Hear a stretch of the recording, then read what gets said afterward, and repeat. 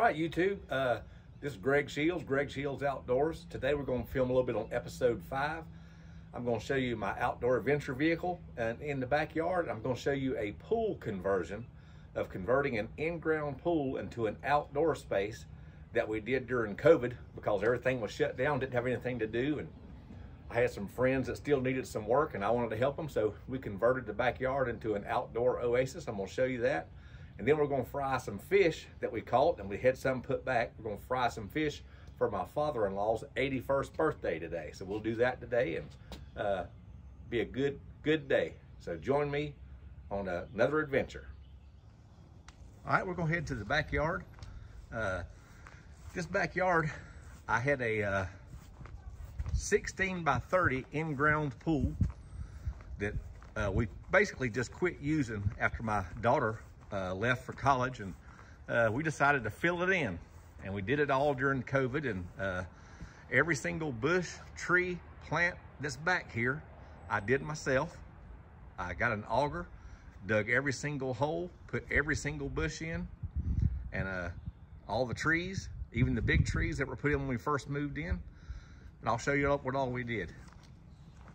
This area right here was an in-ground pool. That's the cool deck that you see the Jeep sitting on. Filled it in. Where you see the rocks and the pavers was part of the pool. I filled that in with rocks, put pavers down. This area right here was the steps. So I put down, I think it was about 50 bags of rock and pavers to make that.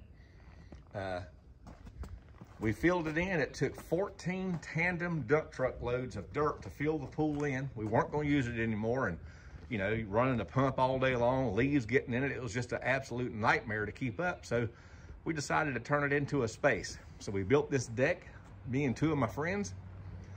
I think with everything, with all the wood, the labor, everything back here came to a total of about $13,500. I went and bought all the bushes, trees myself, put all them in, and some of the trees are different sizes, but everything else is coming in really nice, as you can see. It's, you know, we had that COVID spell where nobody could do anything. All the stores were closed, so we decided to get busy at home, and we did a lot of good stuff back here. But this is the covered deck. It's covered with gold-colored, copper-colored tin. It's got plenty of room. I got seating for up to about 16 out here with everything, and that's where the pool used to sit.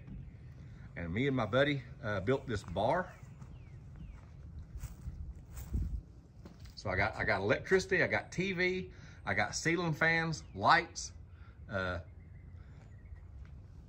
ex-Navy, so I got my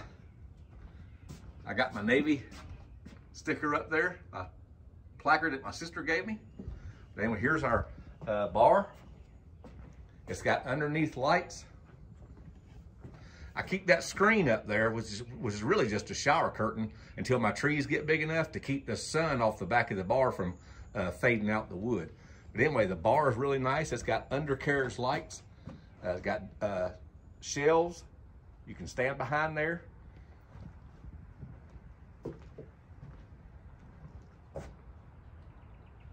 Really nice. My fish cooker's right here. I'm gonna cook some fish for a Father's Day 81st birthday today. So that's gonna be fun. We'll cook those later, and I'll show you that finished product. This is my outdoor adventure vehicle, my Jeep. I'm really happy with it. It's just a 2-door Wrangler, and I keep the back seat taken out because it's just me and my wife here, and I never do have more than 2 people, and I got plenty of room in there. And I use a tow behind little trailer if I happen to have, you know, go deer hunting or stuff like that. But it works out good. So that's my Greg Shields outdoor adventure vehicle that I really like. They pull great. You can't get them stuck, and it can go anywhere. And I've named my place Greg's Bar. So I had Cabela's make that. So got that going on. It's pretty nice. And inside my Jeep, I just got just a basic Jeep. I did get the Cabela's leather seat covers. Cabela's Outfitter Series seat covers, which is fantastic. They work great.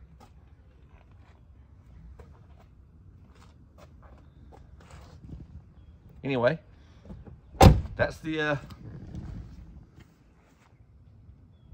outdoor adventure vehicle. That thing has been everywhere and does everything, and I'm really pleased with it. Great, great thing. And we had our back porch covered where I do my grill in case it rains. So everything works out good, and I got a great outdoor space, seating for 16 to 20, and I'm pleased with it.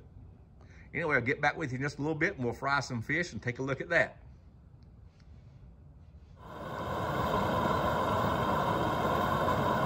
All right, YouTube, we got the grease heating up. We got about 20 more degrees to get to frying. We've got a collection of perch, we've got bass, we've got redfish from the ocean. We're fixing to have a heck of a fish fry. And for recipes, that right there is all we use. Louisiana fish fry, a couple of bags of this, and that's all you need. My wife and her twin sister and her husband are doing the Hush Puppies, French fries, coleslaw over at my father-in-law's house for his birthday. We're gonna do the fish here and then transport them over there. So we're fixing to get busy, and I'll show you the finished product when we get done.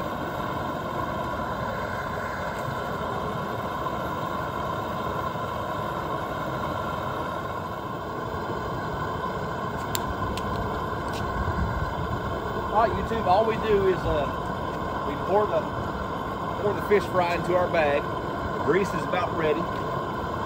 Put the fish in here, shake them up. We just put them in the fryer. I'm gonna do the big pieces first, and they'll take the longest. They fry up like a champ.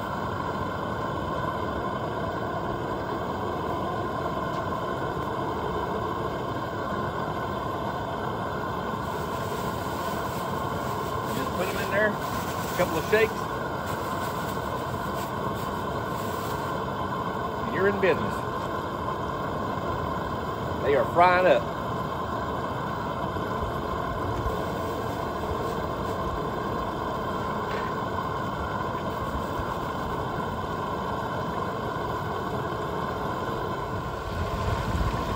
All right, we got some big fillets going. We'll have me a Bud Light Lime. I normally don't drink at noon, but we're here in Georgia, and if you're cooking out, it's the law. So you gotta have one, so there that is. But anyway, we got a lot of fish to fry. And when I get done, I'll show you the finished product in the pan. We'll head over there and have a great lunch from my father-in-law. Cheers to Mr. Quitman Todd. He's 81 today. It's his birthday. Great father-in-law. Great daughter. I've been married to her for 36 years.